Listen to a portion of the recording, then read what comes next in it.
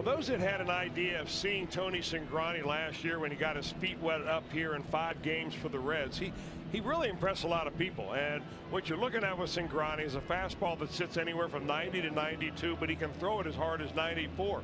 2-2 on Polanco. 2 on, 1 out. Struck him out. How about that? Struck him out on a high fastball at 93 miles per hour, and that's 2 of those tonight. And Cingrani going to work, got him to chase a high fastball, and that's all in the Marlins second.